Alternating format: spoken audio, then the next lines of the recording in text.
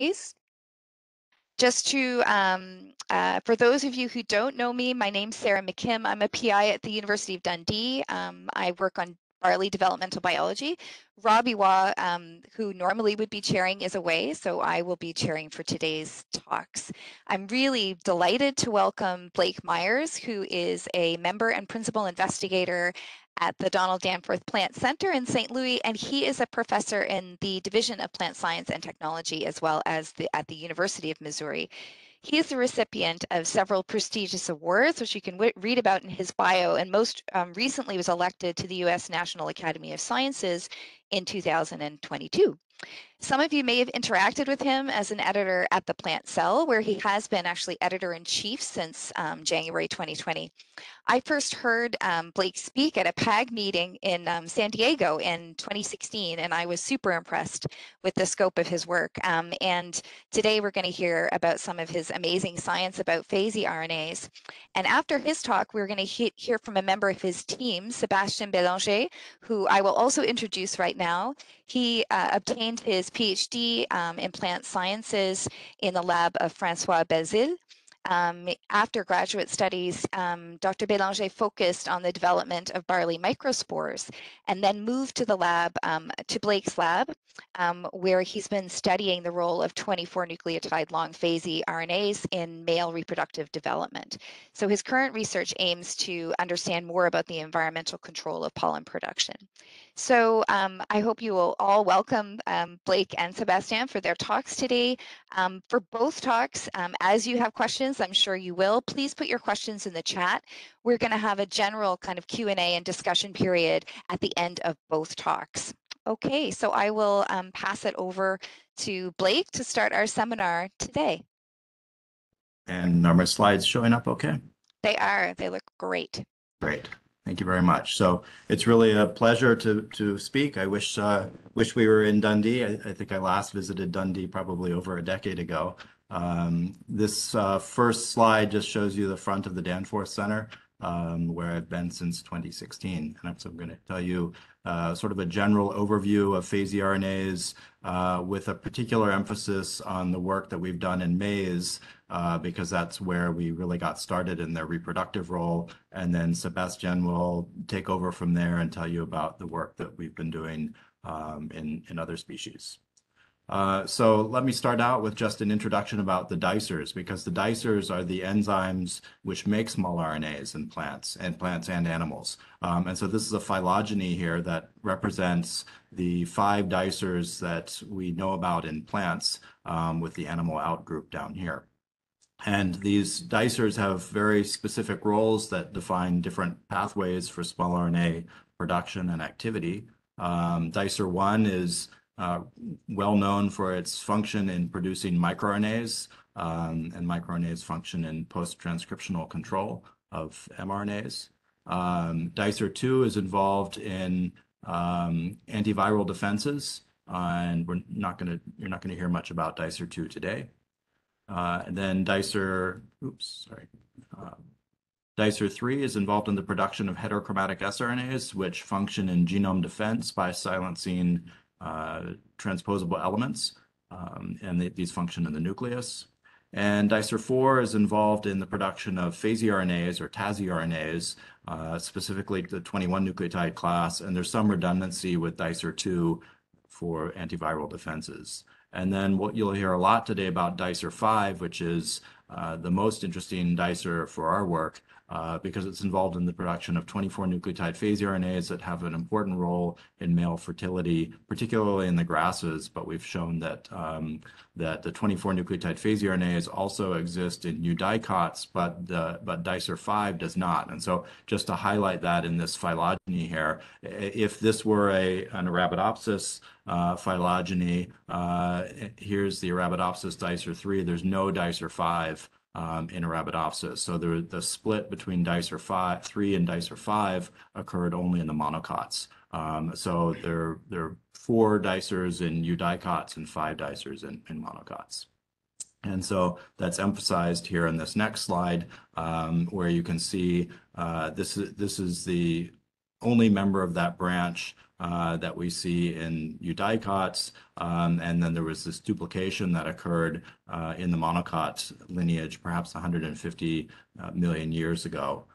Or so. And I won't have time to tell you about work that we've been doing on the evolution of the whole pathway, looking a little bit more broadly. But we have good evidence that these 24 nucleotide PhasiRNAs emerged with flowering plants. That is, they predate the split of the eudicots and the monocots.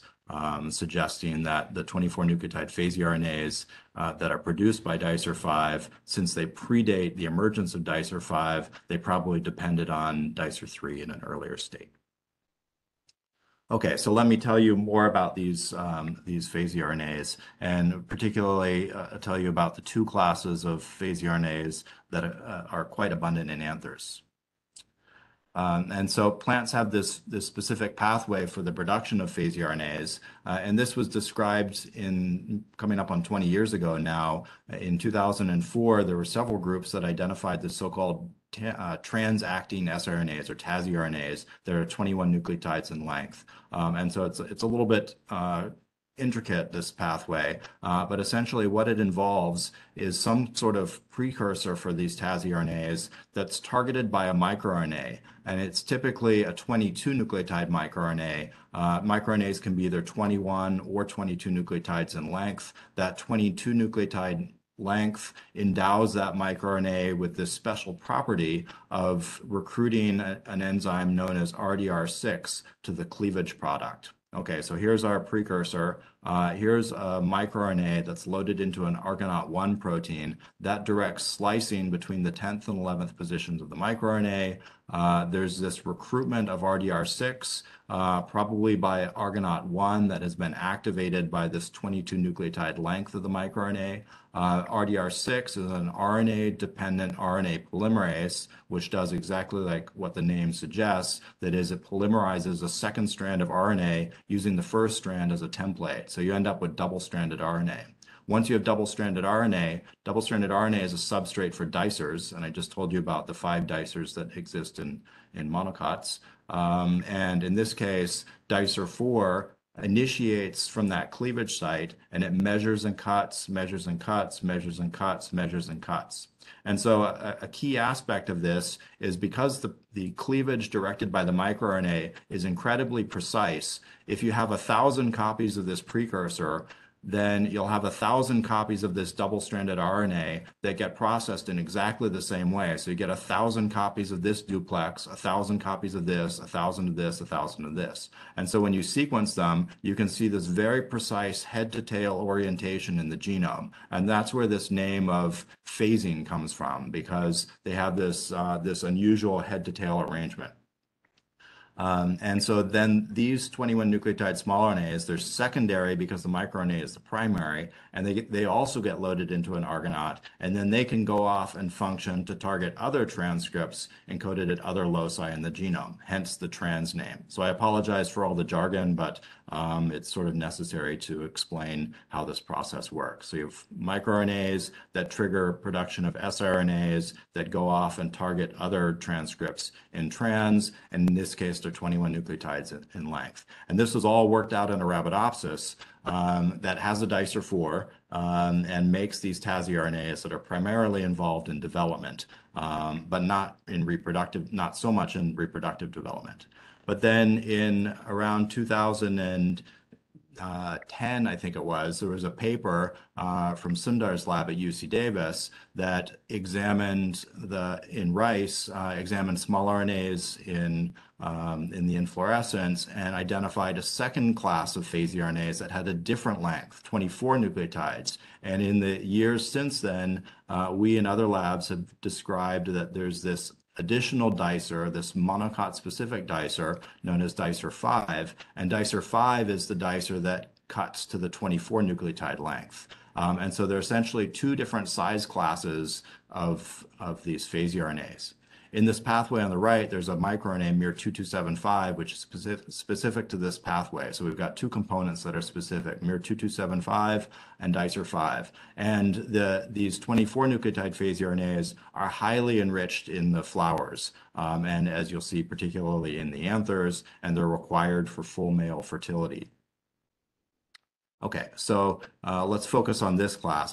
We don't have time to tell you about 21 nucleotide PhasiRNAs, but there's lots of interesting biology there also in anther development and reproduction, but we're going to focus on the 24 nucleotide class for today. Okay, so a lot of my lab's prior work has focused on maize. Maize is a great system to work in. It has separate male and female inflorescences, so you can get large numbers of anthers, relatively precisely staged. These are the two flowers in the maize spikelet. You'll see some cross sections of anthers today. So the anther is essentially sort of four tubes that are fused together. And so if you make a transverse section, a cross section, you get four tubes. The four tubes look like this. They have 5 layers in a maturing anther. The epidermis, the endothecium, the middle layer, the tapetum, and then the archosporial cells that become the myocytes. And so the tapetal layer is that layer that interfaces between the sporophyte and the gametophyte, essentially. So the tapetum is a key layer. And a lot of this work has been done in collaboration with Ginny Walbott's lab at Stanford, who brought the reproductive biology and development to our projects. So one of our early collaborations with Ginny's lab was to characterize the small RNAs over the course of anther development in maize. So this is just one lobe. If I go back, what I'm showing you across the top is just one lobe of this cross section in a developmental progression from these early stages when the cell layers are being defined through meiosis, through pollen development, gametogenesis, all the way to mature pollen. And so those sizes are shown down the middle here. And what you're looking at is a heat map of the loci that produce either 21 nucleotide PhasiRNAs or 24 nucleotide PhasiRNAs. And these loci that we've represented here are almost entirely exclusive to reproductive tissues. That is, if we sequence these in leaves or roots, they would be essentially absent. And you can see that there are 463 loci that make 21 nucleotide PhasiRNAs, 176 that make 24 nucleotide PhasiRNAs, and these are different loci from one another. And each one of these loci is targeted by a 22 nucleotide microRNA to trigger the PhasiRNAs. And really the key take-home message from this slide is that there's an early peak of 21 mers, and then there's a later peak of 24 mers. And so two genetically separable pathways to produce lots of PhasiRNAs in anthers. And we knew from an early stage, going back almost a decade ago now, that there was a role for these PhasiRNAs in male reproductive fertility and success. And so we're going to focus on the 24 mers today. Okay, so let me tell you about the different cell layers that are required for this process. This is from that same 2015 paper. And essentially what we did was a combination of genetic analysis where we took advantage of the really well-defined male sterile mutants in maize that are blocked at different stages, early stages all the way to later stages. For example, MS23 has a defective tapetal layer. Ameiotic 1 is defective in the myocytes. MISCA 1 has an epidermis, but the other layers are defective. So we sequenced in those mutants, and then we performed in situ hybridization. So here you can see one lobe, and you can see signal in the outer layer. And don't have time to go through all of the data, but we can sort of summarize it something like this, where the 21 nucleotide PhasiRNAs are triggered by a specific microRNA early on in development, require dicer 4 for production, probably Argonaute 5 for their action, and they're produced from lots of loci. And then these peaks sort of represent the abundance, so they fade out by the time you get to binucleate microspore stages. The later 24 nucleotide PhasiRNAs depend on this early peak of abundance of miR2275, and the dicer 5 enzyme is required for their production, and they're produced from about 150 loci, and we still don't know the Argonaute that they're loaded into. But what you can see down here at the bottom is that the tapetum turns out to be a key layer, and I'll show you some evidence for that in a few slides. But it seems to make the 24 nucleotide PhasiRNAs and accumulate them, although many also go into the germinal cells. Okay. So to study the dicer 5 enzyme, we collaborated with our colleague Bing Yang, who's at the University of Missouri. We CRISPRed out the dicer5 enzyme. This is in maize. And we got a variety of alleles. And then we characterized the small RNAs in those mutant alleles. And what you could see is that the 24 nucleotide PhasiRNAs, and this is in the heterozygote, so it has one copy of the active dicer5. They're relatively abundant, quite abundant. But in the homozygous loss of function mutants, there was a near complete absence of the 24 nucleotide PhasiRNAs. And in fact, these residual layers are probably misannotations of other 20-formers, the heterochromatic sRNAs, that are not the reproductive PhasiRNAs. So we believe that these are complete loss of function and there's no redundancy with other dicers. And so the loss of dicer5 gets rid of all of these PhasiRNAs. And so then we characterized this mutant at a phenotypic level. We looked at anther development in terms of the architecture of the anther, going all the way through the stages where the 24 nucleotide PhasiRNAs would peak. So they sort of peak about the middle of this developmental progression. And it looked like the anther architecture was normal. So we didn't see an obvious defect in development at these stages when the 24 nucleotide PhasiRNAs are peaking. And when we looked at meiosis, meiosis also progressed more or less as normal all the way through the tetrad stage. But when we looked at the plants at the sort of gross phenotypic level, we could see that the anthers did not extrude. That is, the plants are male sterile because the anthers never get large enough to emerge from the flowers. And you can see that when we line up a set of anthers down here from the dicer5 mutant compared to the heterozygous sibling, the anthers are smaller, thinner, and really less happy. So there's clearly a defect, but it looks like that defect is after meiosis and that the anthers are really just failing to thrive. So they are produced, but the 24 nucleotide PhasiRNAs seem to be required for full male fertility, and that is the robust growth of the anthers. So we looked into this in greater detail. So here you can see the 3 millimeter anther. So this is probably a few days after the peak of the abundance of the 24 nucleotide PhasiRNAs. In wild type, you can see the tapetum is relatively densely stained, starting to compress down. That you can see the myocytes, the compression of the myocytes here is just an artifact of the fixation process. But in the dicer5 mutant, you can see that the tapetum is still relatively spongy and diffuse and interacting with the myocytes. And in this other allele, it's also relatively spongy. And in fact, the middle layer, that is the third layer in, which is essentially compressed and gone in wild type, is still present. So these anthers are really failing to advance successfully through development. And we can measure that in more detail. We can also look at things like the stage of the cell development. And so the tapetal cells are unusual in that they go through a normal process of formation of binucleate cells. So you can see the two nuclei in these cells of wild type. And in dicer, they fail to advance into that binucleate stage. And so here we've just done a false color on the bottom where the red are the binucleate cells. And in the dicer5 mutant, there are many fewer of these. If we look at where the PhasiRNAs and dicers are localizing by single molecule fish. On the right here, you can see dicer5. This is in a wild type anther. You can see these yellow dots here that form this ring, which is the tapetal layer that surround the myocytes. So dicer5 expression is highly specific. The 24 nucleotide PhasiRNAs, here we've used a set of PhasiRNAs from one particular locus. You can see very robust accumulation, again, in the tapetal layer, but also in the myocytes themselves. So they're being produced in the tapetum by dicer5 and then migrating into the myocytes. So we have that ring-like expression around the tapetum. So the tapetum is clearly a very important layer for this. In the dicer5 mutant, of course, there's no dicer5 mRNA, and there are no 24 nucleotide PhasiRNAs that are detected. If we zoom in a little bit closer, you can see that there's really robust cytoplasmic localization of these PhasiRNAs, which might suggest to us something about the potential roles of the PhasiRNAs, maybe a little bit of signal in the nucleolus.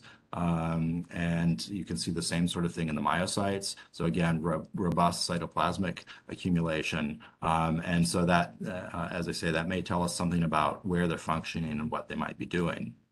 However, a colleague of ours, Yijun Qi, had published this paper about a different class of small RNAs, that is the heterochromatic sRNAs, which are known to function in the nucleus. And it turns out that the complex is assembled in the cytoplasm, and then they're imported into the nucleus as this small RNA Argonaut complex. And so just the localization that I've shown you in the cytoplasm does not necessarily tell us that they're functioning there.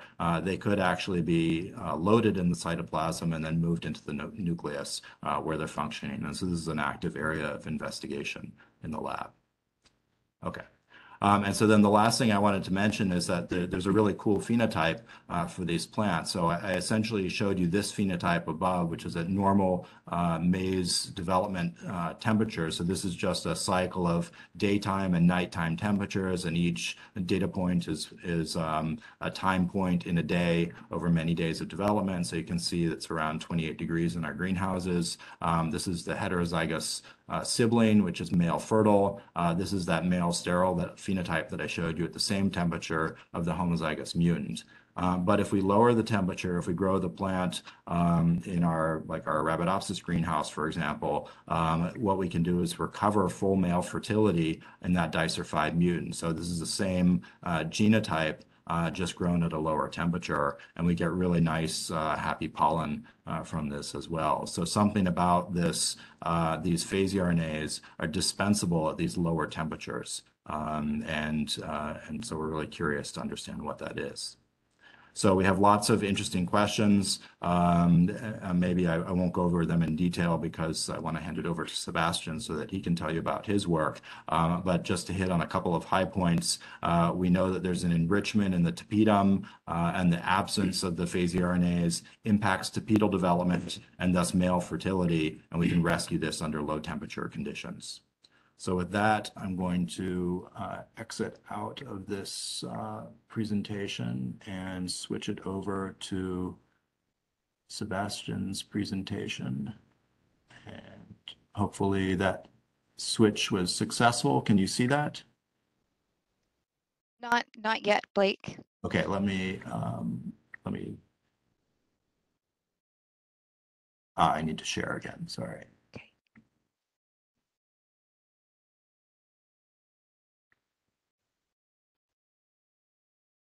How does that look? Great. Perfect. Okay. Go back and turn on the laser Lovely. pointer and hand it over to Sebastien, who's sitting right next to me. Great. Thank you, Blake. Hi, everyone. I'm glad to get this opportunity to present my current research activities as the Barley Community Initiative. My work aimed to contribute on the development of a breeding system capable to unlock cross-pollination in barley and wheat for the deployment of hybrid vigor. As most of you know, these two species are part of the top 5 major crop. Barley is important to support the alcohol industry and feed animal livestock, while wheat is essential for food security.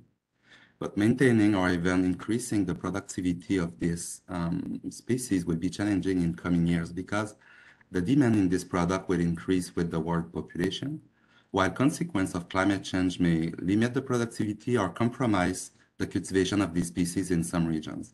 As an example, on this map, you can observe in a gradient of yellow to dark red the distribution of wheat growing area regions.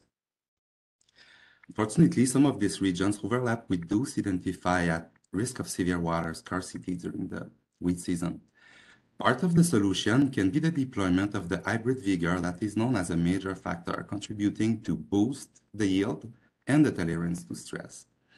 The hybrid-derived yield increase is just impressive in some species.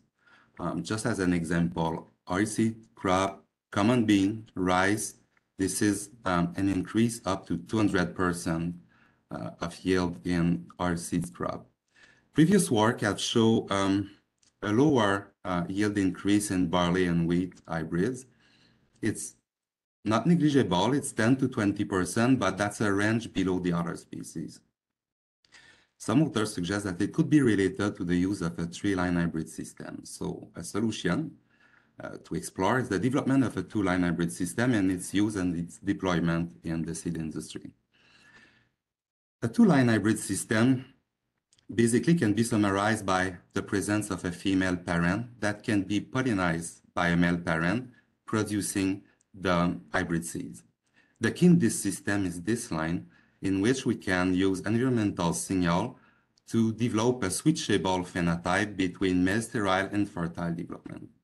Under restrictive condition, ideally the normal growth condition, we will have a male sterile development. And at different growth condition, we can restore the fertility and maintain our genotype by self-pollination. As Blake has mentioned in his the first part of our seminar, is that small RNA pathways manipulating reproductive PhasiRNA can be used to regulate this phenotype. I will recall some aspect or rationale that Blake has shown before. We have two groups of reproductive PhasiRNA. The first group initiate and accumulate in pre-meiotic stage of enter. This is the 21 nucleotide PhasiRNA, which initiate by the recognition of RNA transcript by MER2118 organelle protein complex. The cleaved transcript is converted in a double-stranded RNA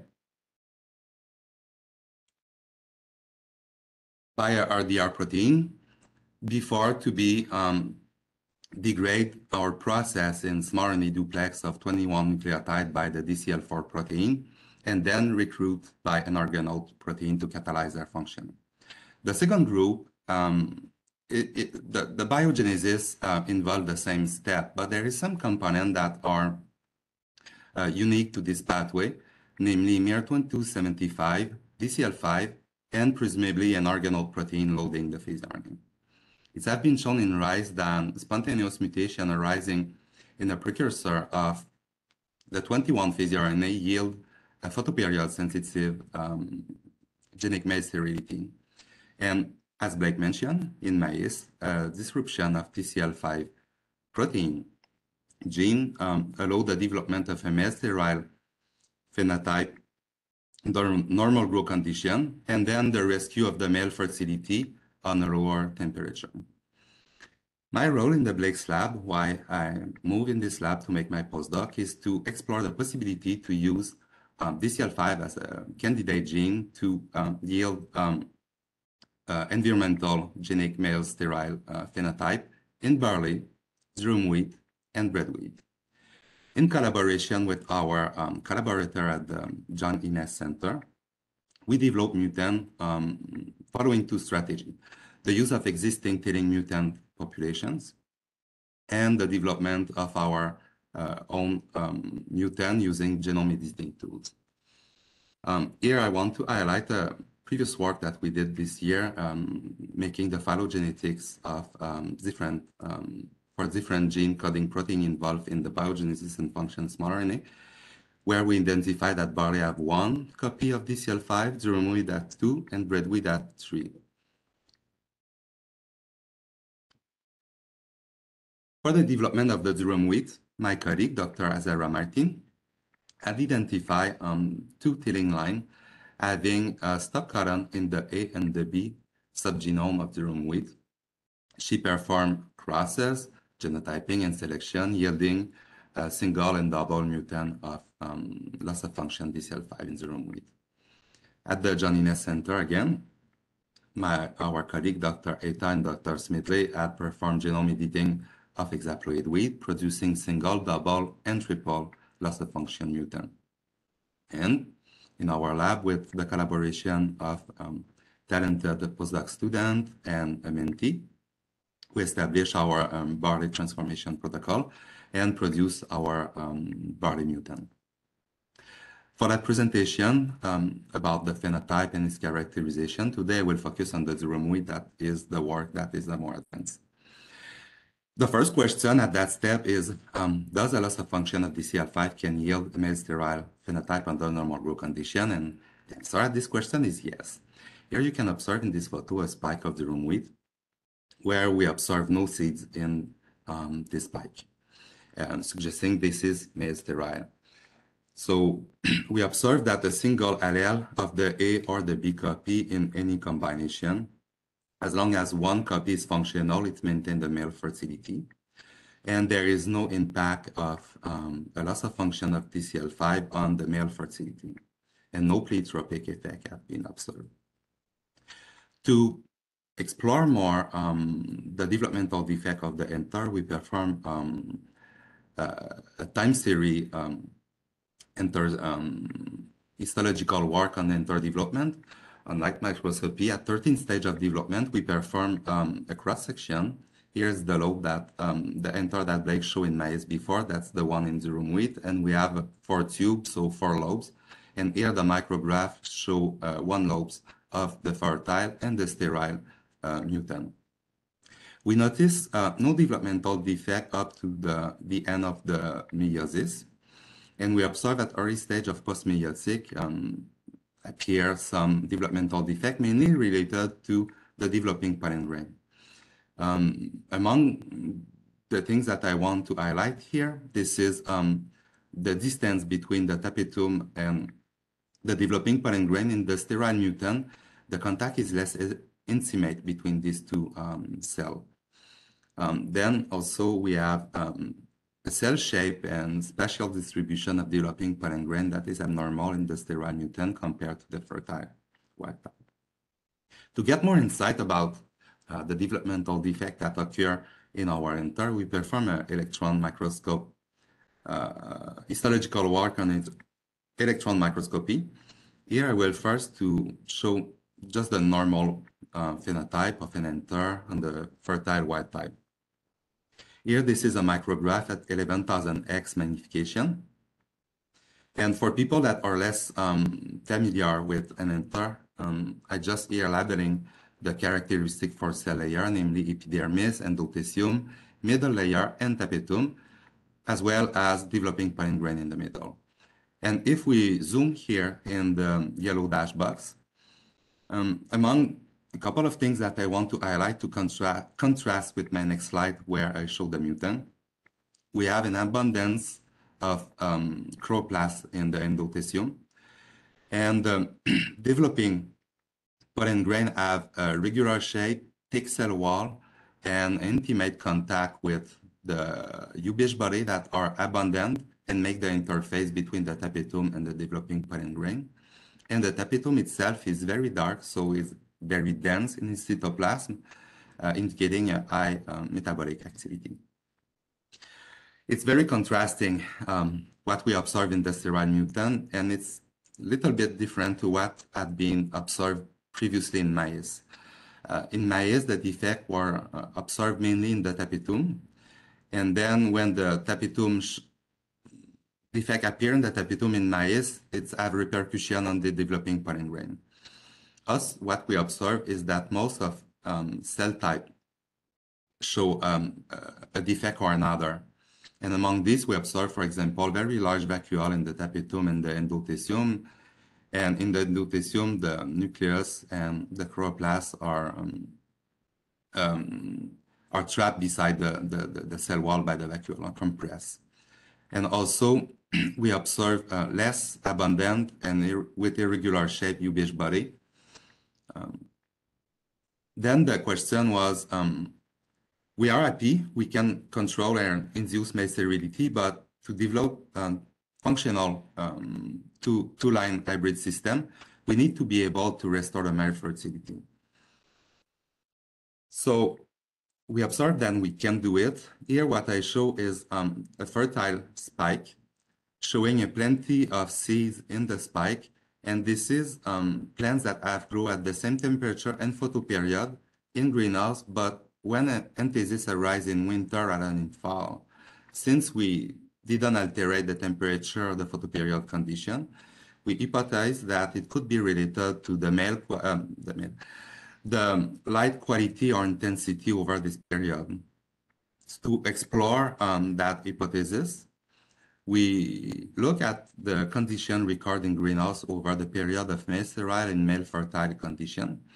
Here on this graph, I show the natural light in the upper graph and the total light in the bottom graph that have been provided to plants for every single day over a period of 60 days. And the data points record over these 60 days the light capture at every hour. And what we observe is that when the male restores fertility, we have a lower light intensity that has been provided to plants. To test that hypothesis, we repeated this experiment in growth chamber without altering the temperature and the photoperiod, but just lowering the light intensity and observe the recovery in fertility, as you can observe here, since we observe plenty of seeds in this pipe. So to get more insight about what happened in the entire recovering the fertility, we compare the entire of the double mutant that recovered the fertility compared to the wild type. And on this EM micrograph, we observe some regions that show a phenotype similar to the sterile enter, and other regions here where we observe a phenotype quite similar to the wild type, indicating that there is a partial recovering in the fertility, but good enough to produce a couple of pollen grains that allow the self-pollination. This observation we did on the durum wheat are different of those that have been discussed before by Blake and Meyers about the temperature that can allow the restoration of the fertility, but also the developmental defect that we observe in enter. So we performed small RNA analysis to compare small RNA, PhasiRNA in wheat and maize. A prior work that we did had compare at 7 stages of development, 3 stages of pre-meiotic, 3 stages of meiotic, and 1 stage of post-meiotic, PhasiRNA accumulating in 2 varieties of barley and 1 variety of wheat. And what we observe is the abundance of fast loci is extremely abundant in these Triticeae species, more than 11,000 loci. Then we observe that the distribution of PhasiRNA are temporarily different in barley and wheat compared to maize. Here on this heat map, I show every line show the relative abundance of PhasiRNA over the development of enter that here are in column, pre-meiotic stage, mid-meiotic stage, and post-meiotic stage. And here what we observe is this group of PhasiRNA had a peak of abundance at meiotic stage of enter. To our surprise, we observed that on pre-meiotic stage, another group of PhasiRNA loci expressing PhasiRNA at the very early pre-meiotic stage, which this group is absent in maize and rice. So to get more information or better understand what happened between the evolution of maize and rice to barley and wheat, we performed the same experiment, but over 7 species, including 1 bamboo and 6 poidy. What we observe is the presence of pre-meiotic 24 PhasiRNA in every of these species, suggesting that the emergence of pre-meiotic 24 PhasiRNA might arise before the divergence on bamboosoidy and poidy species. That being said, then the question was, okay, we have 2 groups of PhasiRNA. Does DCL5 control the regulation or the biogenesis of these 2 groups? So we sampled enter at pre-meiotic, meiotic, and post-meiotic stage on the wild type durum wheat, and the DCL5 mutant expressing a single allele of A or B genome, and observed no difference in the pattern of accumulation of 24 PhasiRNA and fertile enter. But on the sterile enter, on the homozygote mutant, there is a complete depletion of 24 PhasiRNA, indicating that DCL5 controls both categories of 24 PhasiRNA. To make a conclusion of the presentation, now we can say that a loss of function of DCL5 induces male sterility. Then we can also say that the fertility of DCL5 mutant can be restored under specific growth condition in durum wheat. Then PhasiRNA loci are extremely abundant in Triticeae species. Absent in maize and rice, pre-meiotic 24 PhasiRNA emerge before the divergence on bamboosoidy and poidy. and a loss of function of DCN5 interrupt the production of both premiotic and minimatic 24 PhasiRNA. I will finish by make some acknowledgement of people involved in this work. Unfortunately, didn't include for the presentation that Blake mentioned before, but for this particular project, thank you to Blake to hired me to work on this project on his lab. Then the collaborator that have been involved at the John Innes Center, Dr. Moore, Dr. Martin, Dr. Eta, and Dr. Smedley. And finally, different collaborators at the Danforth Center that have contributed in an aspect or another of my work. And finally, this work has been possible by the American and UK funding agency. And I want to thank government of Quebec and Canada for the postdoctoral fellowship. Thank you, and we will be happy to take your questions. Fantastic. Thank you so much. That was really fascinating. So I think there are definitely questions in the chat. Please feel free to keep adding your questions to the chat. So I'll start with one from Luke Ramsey, who asks, and I guess both of you could address this, whether mutations in DCL5 have any effect on female gamete development. It's a good question. I think we have not studied that in detail, but I can say that in maize, for example, where if we pollinate the dicer5 mutant with wild type pollen, we get robust seed set. So from at the phenotypic level of seed set, we don't see an impact. But that's not to say that there may not be some subtle defects that we haven't observed. Yeah, or another kind of conditional phenotype that might be kind of lurking in there. Yeah. So I also have a couple questions from Ryan, more on the breeding side. So Ryan asks if the temperature at which fertility switching occurs is practical for the broad deployment of hybrid seed production for spring and winter types in wheat and or barley. And then I guess a related question about breeding using a double mutation to induce male sterility in wheat. Is this cost effective from a seed production standpoint? So some kind of translational questions for you both. Would you like to take that? Sorry, I just didn't catch the early part of the question. I tried to. Sure, yeah, no problem. So Ryan wants to know if the fertility switching that you see is practical for broad deployment of hybrid seed production based on the temperature at which you're seeing it. So is that something that would be practically applied for either spring or wheat varieties and winter varieties of wheat or barley? Yes, that's a good question, actually. This is still in progress, and we are repeating that experiment. This is preliminary results, so we will confirm and have a better threshold between fertile, sterile, to have a clear cutoff between both. I think on a practical point of view, what is important is when it has to be sterile, it needs to be fully sterile. And then recovering the fertility, this can be done at a lower scale in a more controlled environment. So if we control and we are repeating the experiment and get more metrics about this, but as long as the control of the male sterile condition are strong, then I think it can be practical. But of course, here in St. Louis, it's not a region for this. So I'm looking to get more appropriate regions to make the field essay and test this in real condition. Yeah. I might also add that photo period would be a much more desirable regulatory mechanism than temperature, because obviously temperature can't be controlled. Whereas photo period predicted very well.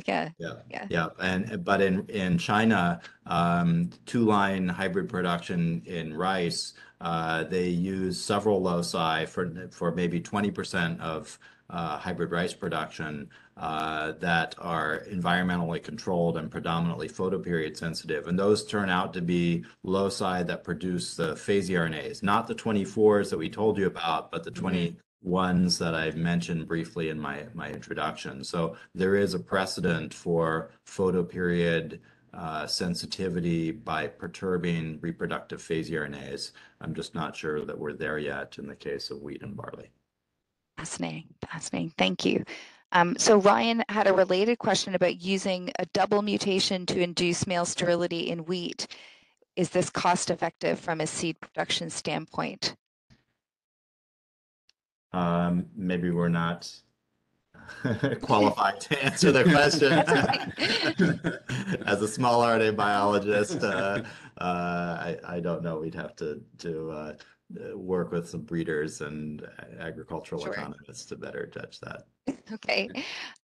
So I also have a question from Wilma, who is also interested in how the PhasiRNAs are acting on male fertility in a temperature-sensitive way, and she wants to know if there's anything known about the molecular mechanism or network through which this effect is happening. Yeah, that's a great question and one that we would love to answer. And we don't know. We have lots of ideas. Small RNAs in all other cases function by interacting with other RNAs, and that interaction is mediated by Argonaute proteins. And the size of the small RNA in other pathways dictates what those small RNAs do because they get loaded into Argonaute. So typically 21 mers function by directing cleavage, 24 mers function in the nucleus to direct DNA methylation. In this case, these are such a unique class of 24 mers that there may well be a unique Argonaute that does something different, which is not DNA methylation. And in fact, we've done some DNA methylation analysis and we don't have substantial evidence for that. So the short answer is we don't know. The longer answer is that we're working on that in part through investigations of the Argonaute proteins. That's probably the effectors of whatever it is that they're doing. Fascinating. Great, thank you.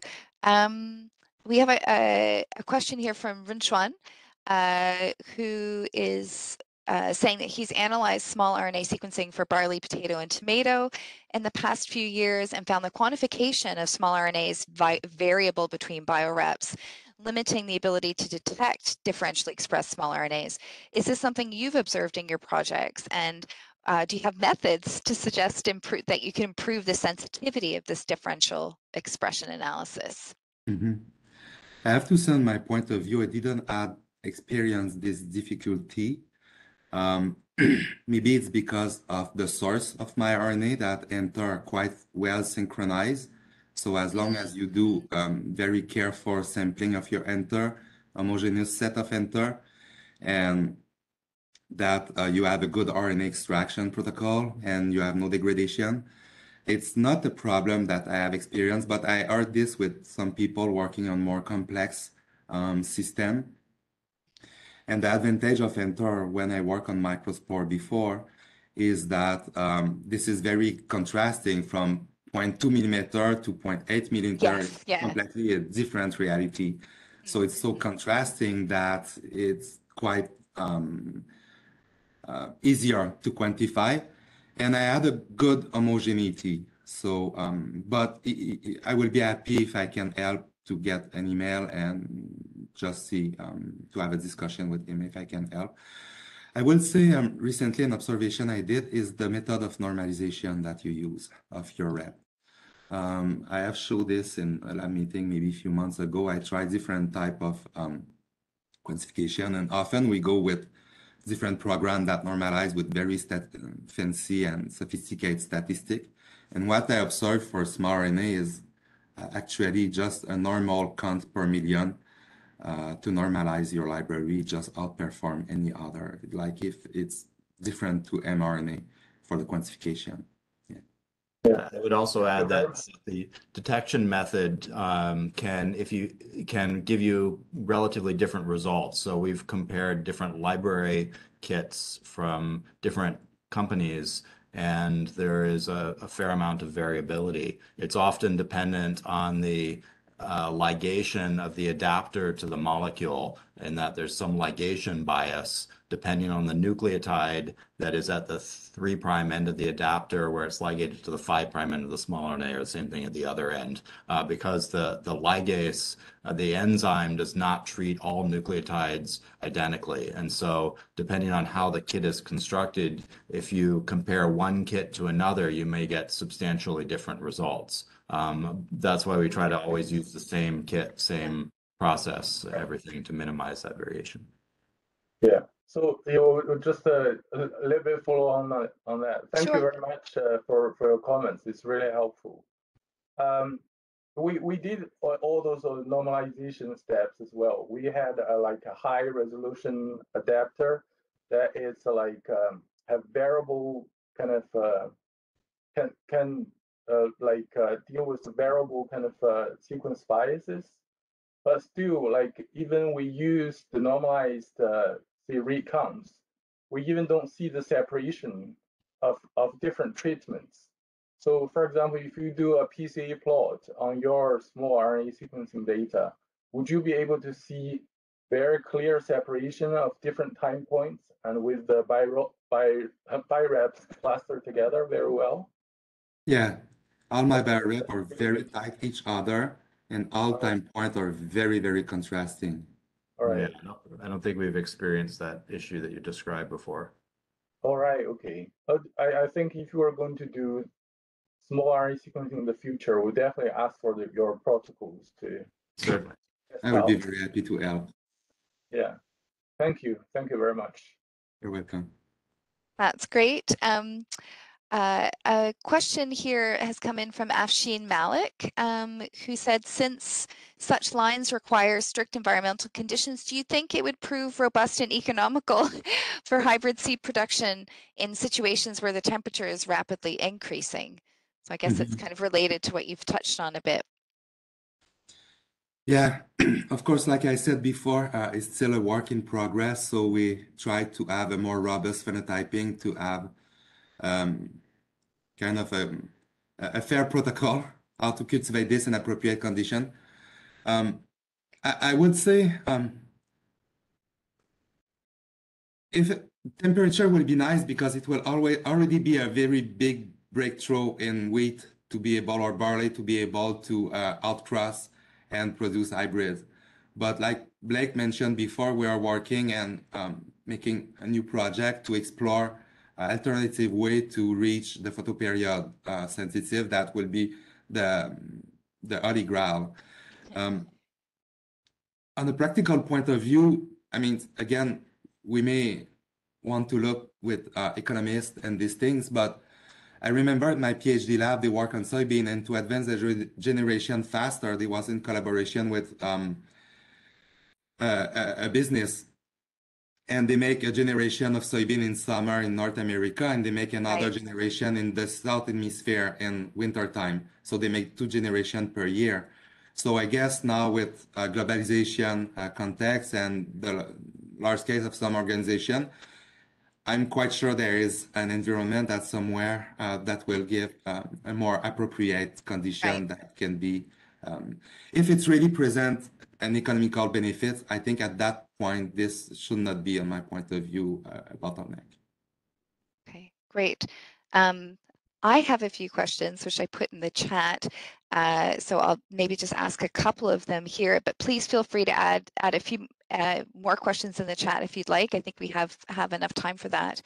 I was really interested, Blake, in your tissue layer specificity accumulation of these various components, and I'm curious about how you think that's being driven, and if it is kind of very specific dicer like 5 expression, and we know that this was this duplication. Have you looked at the promoter to see in dicer 5, for example, versus dicer 3, if there are any motifs or anything that could explain that specificity? Good question. And in the case of the dicers, we have looked a little bit. We haven't done too much work on it to validate it. And maybe to spin your question in a slightly different direction, there's also a high degree of specificity in the expression of the precursors for the 21 and 24 nucleotide PhasiRNAs. And in that case, we have hundreds or even thousands of loci. So as Sebastien mentioned, in the case of the 24mers in the barley and wheat genomes, there are thousands of these loci that are coordinately regulated. So the transcription factors that are activating them in such a cell layer and tissue-specific manner are really of strong interest, because if we could knock out those transcription factors, maybe we could phenocopy the Dicer5 mutant. Absolutely. So in the case of maize, we've characterized 4 different BHLH transcription factors that seem to be important for the process. We have a paper that just came out about that. But those transcription factors are also active in other tissues. So it seems to be maybe a combinatorial factor, and we may be missing some transcription factors that make it specific for certain layers. In terms of the promoters, though, we have not yet identified what are the key motifs that are bound by those transcription factors that lead to this very specific regulation, and that's not really for a want of trying. So we think that those binding sites must be more complicated than we've been able to discern. Really neat, fascinating. I have one question for Sebastien. I was really curious about these, IBH bodies, and what do we know about them, and where do they come from? What are they made up of? What's going on there? And who's IBH? Yeah, and is he the person, he or she, presumably a he, looking under a microscope in the 20s or something? Could have been a she. Yeah. Yeah, actually, it's looked quite long since I've been described, but I find very little about how it's work and what is clearly doing. It's have been reported maybe 5-10 years ago in a PNAS paper that it secretes a specific molecule that is necessary to the polymerization of the pollen cell wall. But beside this, I didn't find really. I did a quick search, but I didn't find that much of information or more information about this. But at some point, we think about the tapetome is recognized as to nourish the developing pollen grain, but how the molecular transport. So is it like a kind of a mediator or something like this that can then translocate some molecule or facilitate the translocation of this molecule? I don't know more about this, but they are pretty structured. Lots of interesting questions for the future, for sure. Yes, yeah. Absolutely. Really fascinating. Well, thank you guys so much. There's just one final question. Oh, and Ryan suggests that IBH bodies are made up of sporopollenine. So that's something for us to think about as well. Fascinating molecule. So Yujin Yang wants to know if wheat's Dicer-like 5 mutant phenotype is stable. How many generations have you been observing this effect? And I think that'll probably be the final question for today. For now, I think we are at backcross 4, so we keep going back crossing to arrive at backcross 7, 8 to have a very pure mutant. And for now, we have no issue or no loss of its efficiency or anything like this, so it doesn't look to have effect yet. Okay, great. Thank you so much. Maybe I could provide an added answer to that, which is that in maize, we're currently working to introgress the mutant into different backgrounds so that we can see whether there are other modifiers, because of course there's a lot of variability from maize genotype to genotype. And so it may be that the clean phenotype that we observe in the background in which we've done most of our work is not the same in other backgrounds. So in terms of the stability of the phenotype, So far, we feel like we've been fortunate in that it's been clear and stable, but it actually might be interesting if we did not have that stability, because that might give us some additional loci to work with that are somehow interacting with Dicer 5 or the pathway. Yeah, get a handle on it. Cool. All right. Well, thank you both so much. Thank you all, everyone who's logged in today. Thank you for everyone who asked questions. And I know Donna has put in information in the chat about the next seminar on the 8th of September, My Story of Meyers Otter. So please keep a lookout for the invitation to that seminar. And I would really like to thank both Blake and Sebastien again for starting your day with us. So, and please have a great rest of your day. And we hope that we can welcome you both in Dundee and to the IBH very soon. Excellent. Thank you very much. Really appreciate the opportunity. Bye-bye. Thank you. Bye-bye. Yes, everyone.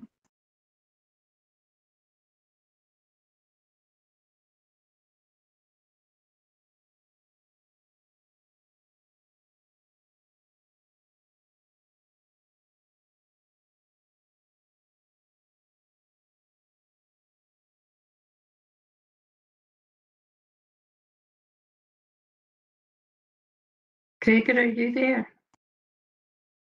Yep. I'm still here. Do you need me for anything? No, thank you. No. That was really good. Gregor, Okay. stop Thank you recording. both.